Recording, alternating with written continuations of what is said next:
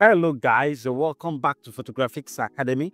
Alright, so today we're going to be learning how to retouch your portrait and still keep everything looking natural. So we're going to working on this image using our retouching action pack, the one we've been giving us for some time now. So if you do not have access to our retouching pack, all you need to do is just to join our WhatsApp community and you'll be able to download the action and also use it on your own images. All right, so without wasting much of the time, let's quickly get started. I'm going to collapse this and load it up. Yeah, here it is. So the first thing I need to do in this image, of course, is to take care of the visible blemishes. So I'm just going to pick up my patch tool.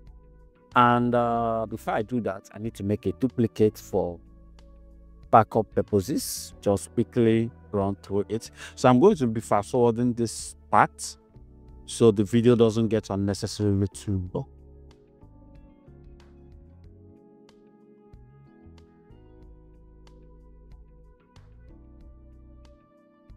All right, so we are done with these ones. The next thing we need to do rather is to run our frequency separation. So if you look here, you'll see that we've been able to remove a whole lot of blemishes from her face.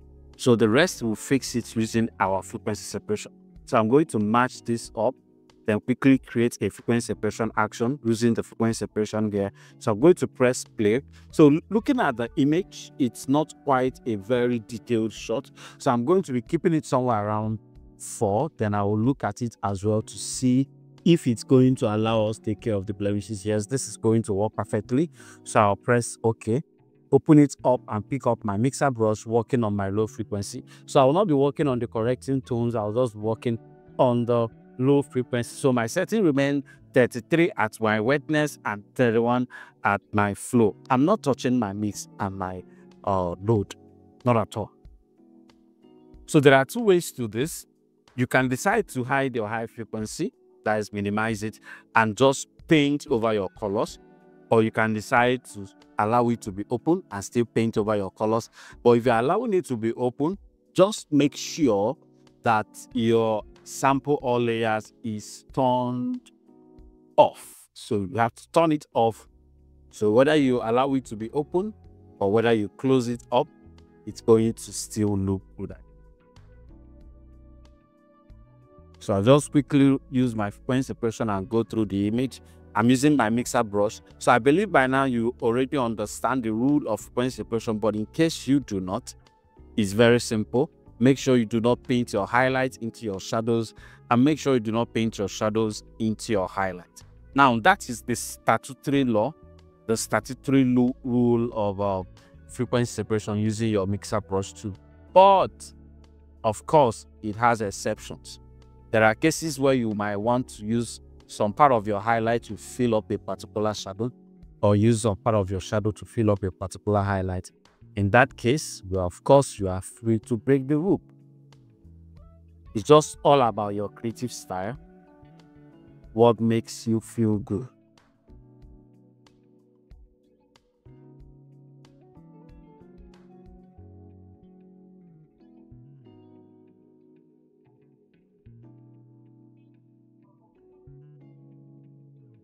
All right, so paint over here as well.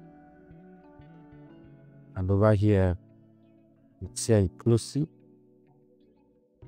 Okay, so remember, I'm avoiding this particular shiny stuff on her face, the accessory on her face, so I don't end up messing it up.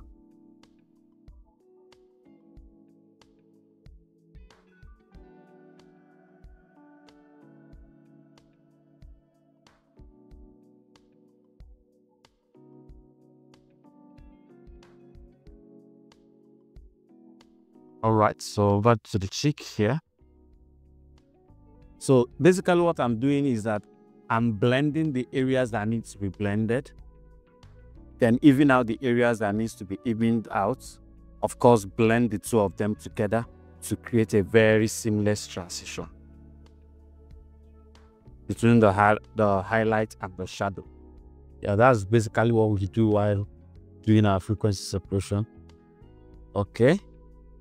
Good. So over here, I think I'm seeing some even tones here. Just going to even it out. Very good. So over the nose, yeah.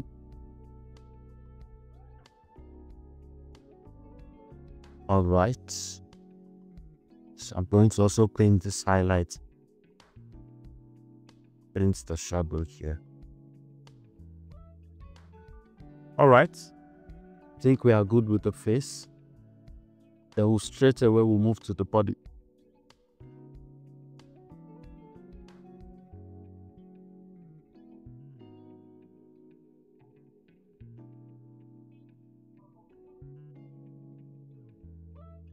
I'll just even these areas out. Making sure I still protect the dimensionality on the skin.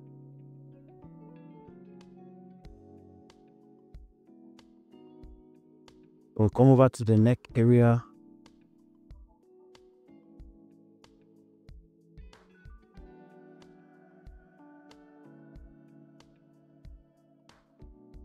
Alright, we'll come over to this area. Do the same thing.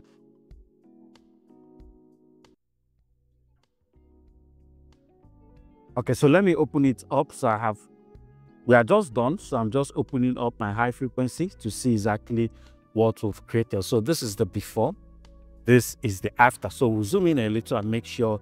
Okay, so some of these tiny blemishes remaining here, we'll pick up our clone stamp tool and just quickly fix them. Using a very tiny clone stamp, just take care of them. Sorry, that wasn't good at all. This one's over here. Just quickly give it a very quick fix.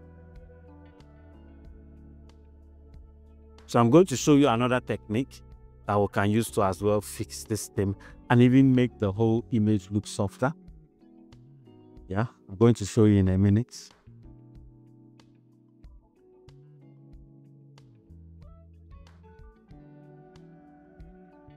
So I'm not so sure if this is going to work exactly this way. I've not done it before. But one of the ways you can do that is to right click on the low frequency and convert it to a smart object. So let's see if that works. Then I'll go to my filter, go to blur, go to Gaussian blur. But I'm going to try to soften it out a little bit more. So keep it somewhere around 8. Then press OK. Go down to the smart filters, press Ctrl I, pick up our brush tool, and just paint over the skin.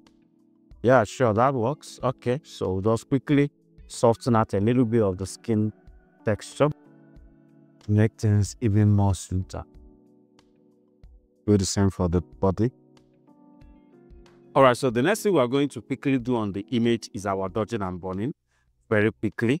So I'm going to load up my dodge and burn action. So this is my dodge here. Load it up. This is my burn. I'll play the action. Of course, you can as well load up your dodge and burn check layer to be able to get a guideline on how you should paint over your image. So I'll be painting with a brush flow of 4. So first of all, we'll be dodging. So when you're using this type of check layer in your dodge and burn, this is more like an inverted view. So if it's inverted, that means the dark areas are the highlights and the bright areas are the shadows. So with that in mind, we're going to quickly paint over our highlights. So your visual presentation is going to be looking darker. But at the end of the day, when you turn off your check layer, it's actually getting brighter. So the darker it's getting as you are painting, know that you are making that area very, very bright. Cross over the forehead. Just do a dab here. Move straight to this side. At this part of the face as well. Yeah, the nose. Yes, of course. Over here. Maybe on the lips a little. Got that highlight on her neck. And that's the side light or the rim light. So I can turn off my frequency separation to see exactly how the light was flowing on the original image. So mimic that same pattern. So even if there are areas we lost during frequency separation, this particular technique can allow you get them back while doing your dodge and burn. Very good. So we'll quickly move over to our burn. So of course, if the dodge is the dark areas, then the burn is the bright areas. It's just that very simple.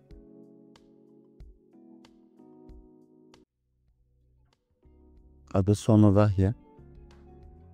About the eye. Okay, so we can now turn back our frequency separation and probably turn off our check layer, and this is what we'll have. So I'm going to group these two into the same group. This is the before, this is the after, this is the before, this is the after. So you see the way the dodge and burn brought back the dimensions back on. See the way it was looking, especially here before the dodge and burning, and see the way it's looking now. So we'll have our highlights and our shadows properly restored. So having done that, I'm going to delete the check layer and color grade my image a little, and we are good to go. So looking at the image, I want it to have more like a magenta-ish, very slight touch of magenta, but it's towards a dark tone. So to achieve that, I'm going to just quickly jump on my color balance. Of course, the skin should be in the mid-tones. So we're in the mid-tones, and I want to put a little magenta actually, just like that slightly, and reduce the reds as well. I think this is too much. Yeah. Add a little bit of yellows, or rather, let's move towards blues. So this is before, this is after. Then we'll go to our selective color. Do the same thing over here. I think I like the warmness. Good. So finally, we apply a cooling filter effect on it, photo filter. Go to our photo filter, go to cool, apply it on it, and we have the skin tone we want. But the problem is that I want it just on the skin, not even on the background. So how do we do that? We'll just group all of them into the same group and hide it. Then I'll make a selection of my object. But after duplicating the background, I'll just make a selection of my object.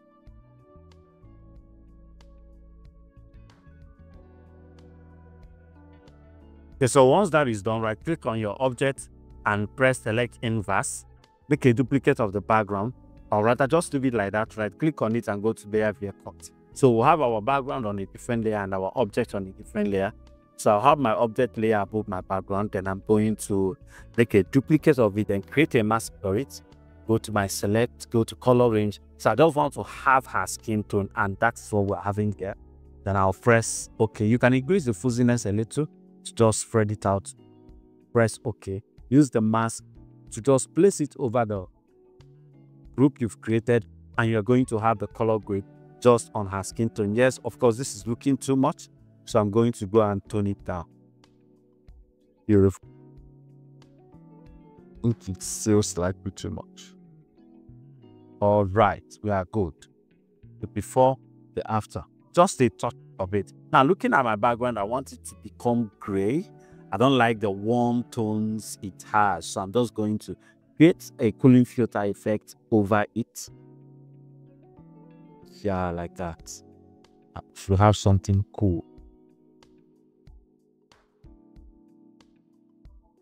All right, so the last thing we are going to be doing is to apply our done for you retouch action over our image. So I'm going to go to play, open up my done for you retouch action, and just click it, play it over the object. Now, you can decide to leave your image like this, but I just like applying my done for you on my final result because it has a way of bringing everything I did together.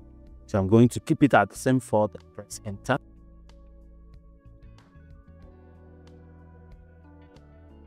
Whoa, it's done. Although this is too much, I'm going to definitely reduce it.